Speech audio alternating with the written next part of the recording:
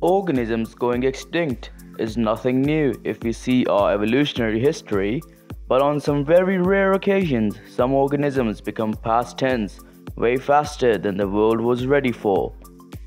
Such sudden departure from the ecosystem causes a lot of problems for all life, as it tips the perfect balance established by nature in favor of the grim reaper. No species in our history was able to survive such a level of mass extinction. Even the mighty T-Rex couldn't escape. But there's one plant which against all odds came back from the clutches of death itself, despite being the victim of one of the most brutal fungus on the planet. Hey, welcome to the Black Phoenix, and today we're going to talk about the luckiest plant ever to exist on the planet Earth, and why did we actively aid its survival. The American chestnut, Castanea dentata, is a large deciduous tree of the beech family, native to the eastern North America. The American chestnut is one of the most important forest trees throughout its range, and was considered the finest chestnut tree in the world. More than a century ago, nearly 4 billion American chestnut trees were growing in the eastern US. They were among the tallest, largest and fastest growing trees. The wood was rot resistant, straight grained and suitable for furniture, fencing and building. The nuts fed billions of wildlife, people and their livestock. It was almost a perfect tree, that is, until a blight fungus wreaked havoc that is still unprecedented to this day. In just a matter of months, the trees started dying out at a rapidly dangerous rate. The blight was so catastrophic that it is called the greatest ecological disaster to strike the world's forest in all of history. The species was devastated by chestnut blight, a fungal disease that came from Asian chestnut trees introduced into North America. It is estimated that between 3 and 4 billion American chestnut trees were destroyed in the first half of the 20th century by chestnut blight, after the blight's initial discovery in North America in 1904. The American chestnut tree survived all adversaries for 40 million years, then disappeared within 40. The situation was of national importance and was headlined in the New York Times in 1908, titled, "All the chestnut trees in the United States are doomed to destruction." In just a few years, the chestnut blight had killed thousands of the valuable timber trees, an economic loss of $5 to $10 million. It was the most rapid and destructive fungus known to the world, according to the Times. The pathogen had traveled over the oceans on shipments of imported Japanese chestnut trees. The Asian trees were blight resistant, but the fungus spread unchecked among the defenseless American trees. People tried all sorts of things to stop the spread, spraying with various chemicals that had worked on other pests, even cutting down mile-wide swaths of trees as a sort of firebreak against the fungus. But sadly, it made no difference, as the trees fell to their death all the same. That was when serious efforts in saving this tree kicked in.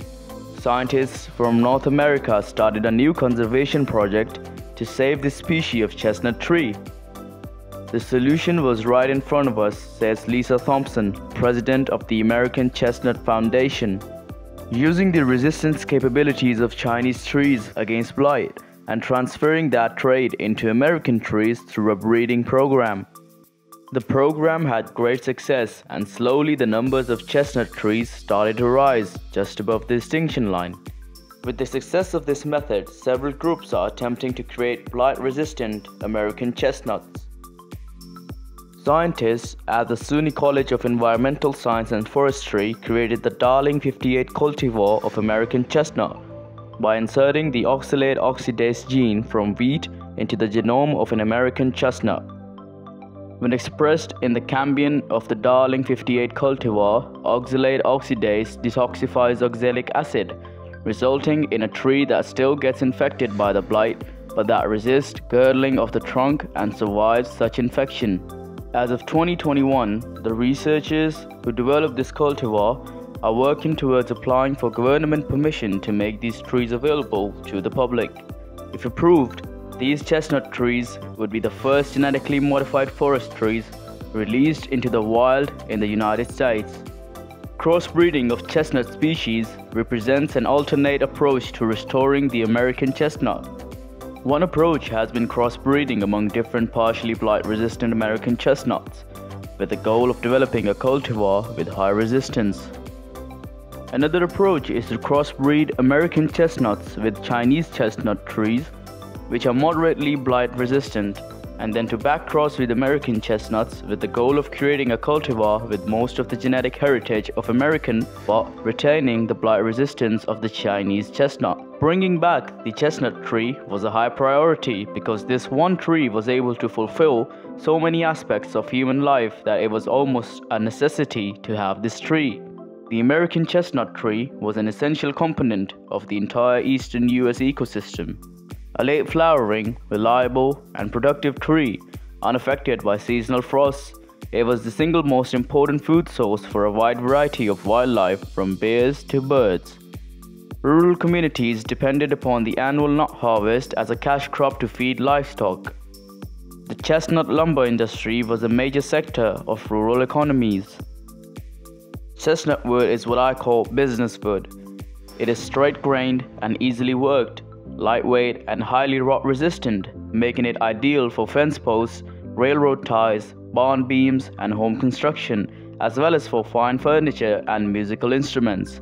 Their fruit is consumed in a variety of ways, from flavoring sprinklers to fruit salads. People love them all the same. The outer layer of the fruit can be peeled and consumed raw, but it can be a bit bitter, especially if the pellicle is not removed. The fruit can also be roasted and eaten, where peeling is really not necessary. After the cooking process of the fruit, it will look like a baked potato with a delicate, sweet and nutty flavor. As far as nuts are concerned, there are several ways to consume them. It can be candied, boiled, steamed, deep-fried, grilled or roasted in sweet or savory recipes. In addition, they are also used to stuff vegetables, poultry, fowl, and other edibles.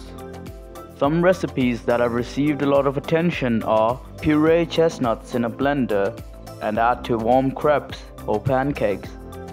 Roast chestnuts and use them instead of croutons on a salad. Sprinkle chopped roasted chestnuts on baked acorn or butternut squash. While planting this tree, it's important to begin early in the spring. The tree grows best when American chestnut tree nuts are sown directly into the ground, with the flat side or sprout facing down half an inch to an inch deep, as soon as the soil is workable. Pure varieties have an extremely high germination rate and should grow fine this way. Some hybrids don't germinate as well and can be started indoors by planting the nuts as early as January in pots at least 12 inches deep. The fiber in chestnuts can also help balance your blood sugar. Eating high fiber foods ensure your body slowly absorbs starches. This helps avoid spikes in blood sugar, which can be dangerous for people with diabetes. Plus, chestnuts have a low glycemic index value of 54. Foods rated lower on the glycemic index won't cause major changes to your blood sugar levels when you eat them. Chestnuts can also improve your digestion. These nuts are a good source of fiber, which helps keep you regular and supports the growth of healthy bacteria in your gut. Chestnuts are also gluten-free, which makes them a healthy choice for people with celiac disease. Chestnuts stand out from other edible nuts for their distinctive nutrition profile. They are exceptionally rich in vitamin C. 100 grams of nuts provide 43 milligrams of vitamin C. Vitamin C is required for matrix formation in teeth, bones, and blood vessels. Being a strong antioxidant, it offers protection from harmful free radicals. Given such enormous health, household, agricultural, and economical benefits, it's not a wonder why we made such huge efforts in aiding the survival of this incredible plant. This plant has outlasted disease, droughts, degradation, and time, and has given a new meaning to survival, becoming immortal in the face of death.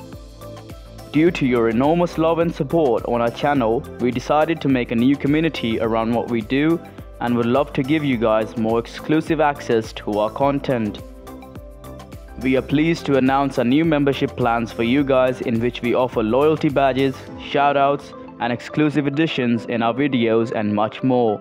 But for that, we would need your support, so please like and subscribe to our channel, and we'll catch you in the next one.